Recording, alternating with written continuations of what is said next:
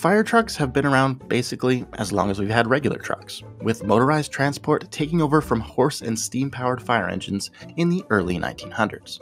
By the 1960s, the concept of a typical fire truck was pretty clearly defined.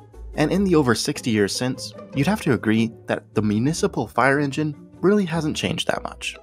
But somewhere along the way, airport firefighting went rogue, resulting in a vehicle that seems to be part robot, part monster truck. Something that looks like it doesn't just fight fire, it actively hunts it down. Today in this video, we're going to look at how this specialized vehicle came to be, and what makes aircraft rescue and firefighting units so different from their standard fire engine counterparts. During World War II, military vehicles equipped with pumps, water tanks, and CO2 extinguishers were employed as crash trucks at Allied airfields around the world, and they served the purpose well enough. But by the end of the war, the need for dedicated aircraft firefighting designs was apparent. Enter the Air Rescue and Firefighting, or ARFF, vehicle. These specialized trucks were intended to meet the new challenges of the jet era, where military planes were now faster, larger, and carried both more fuel and ordnance. From that start, the aircraft firefighting apparatus continued to evolve. First of all, it became obvious that having crews hanging off the top of trucks operating turrets was not really in the best interests of safety, and thus, articulating water cannons that could be controlled from inside the cab became a standard feature in ARFF designs. Now, with airports and passenger jets also becoming larger, general aviation embraced the ARFF initiative as well. In the late 1960s, manufacturers such as Oshkosh and the Walter Motor Truck Company introduced civilian versions of their ARFF vehicles that provided more capacity, better off-road capabilities, and improved acceleration when compared to standard airport fire trucks. Eventually, the Aircraft Rescue and Firefighting vehicle became the sophisticated million-dollar machine you see before you now, built for one purpose: to quickly, efficiently, and safely neutralize aircraft fires. So let's take a closer look at how it does this. A typical municipal fire truck is basically a mobile toolbox, carrying equipment for structure fires, car crashes, medical calls, and other various rescue situations. Airport fire trucks, on the other hand, have one job: suppression of fuel-fed fires to facilitate the safe evacuation of aviation passengers. One unique challenge of airport firefighting is that, unlike urban environments, there's usually no readily available water supply system that can be utilized. On the tarmac, hydrants are limited, and there's definitely no time to leave, refill, and come back later. ARFF needs to be able to handle an emergency with what's on board. Thus, these vehicles typically have a water capacity of 1,500 to 4,500 gallons, as well as foam and dry chemical agents that are designed to suppress and smother fuel-fed fires. The combination of foam concentrate and compressed air means an ARFF vehicle's output can actually triple its capacity, turning 4,000 gallons of water into 12,000 gallons of fire-smothering foam. When it comes to distributing that capacity, an integral feature of ARFF is the pump and roll capability, making the vehicle a mobile firefighting platform that can start suppression operations even if an aircraft is still moving. At minimum, ARFF vehicles are equipped with a bumper or roof-mounted articulating water cannon, while larger models include a high-reach extendable turret that allows them to operate at a distance, keeping the vehicle safe and providing the ability to attack fires from above. These extendable turrets will often have penetrating nozzles, like the Oshkosh snozzle, that are designed to pierce aircraft skin and attack fires within the fuselage, a dangerous task that used to be done by firefighters physically entering the aircraft.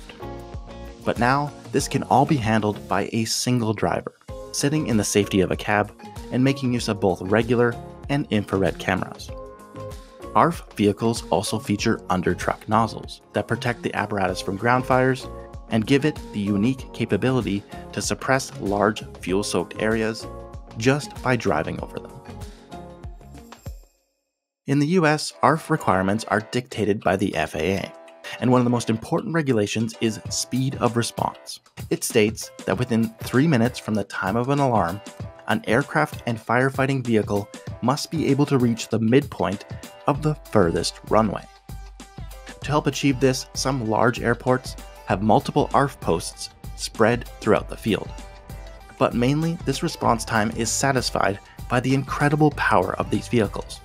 With upwards of 700 horsepower, these diesel engines can get fully loaded 80,000-pound vehicles up to 50 miles per hour in only 30 seconds, or about twice as fast as a typical fire engine.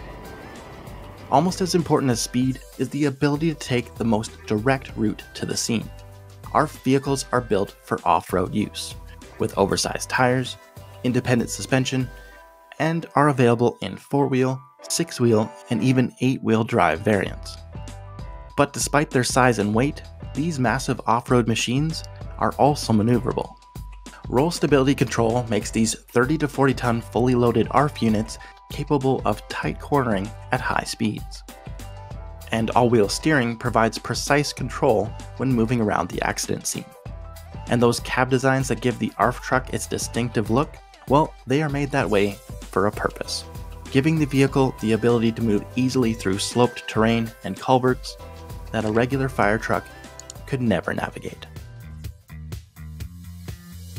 ARFF crews may train for once-in-a-lifetime situations, but they and their impressive equipment do have uses outside the airport. In fact, specific gates in the perimeter fencing are actually made to shear off and permit these firefighting beasts to go on the hunt in the wild. Yes, ARFF vehicles are not limited to air accidents that happen at the airfield they are stationed, and will often respond to any aviation-related crashes in the area. For instance, ARFF Unit Foam 331 and firefighters from the Washington National Airport were among the first to respond to the crash of American Airlines Flight 77 at the Pentagon on September 11, 2001. Additionally, aviation firefighters are sometimes called upon to help with vehicle fires, or accidents involving large fuel spills or other highly combustible materials. One example of this was the Atlanta I-85 bridge fire in 2017, where flammable construction materials were fought by regular firefighters for over an hour before airport trucks arrived with foam and finally started making some progress. The ARFF apparatus is also very effective in battling grass and brush fires, which makes use of both their off-road capabilities and pump and roll prowess. And as an added perk to their already awesome job, ARFF vehicles get to participate in the aviation tradition known as the water salute. This ceremony is performed to mark the retirement of a senior pilot, the first or last flight of a specific type of aircraft, or even as a token of respect for the remains of soldiers killed in action. Hope you enjoyed this brief look into the aircraft and rescue firefighting engine. If you enjoy aviation, spaceflight, or just interesting historical documentaries, I invite you to subscribe and check out my other content. Linked here is the video that YouTube thinks you will enjoy the most. So why don't you just accept that our Google overlords know best and give it a click. My name is Sledge. Thanks for watching.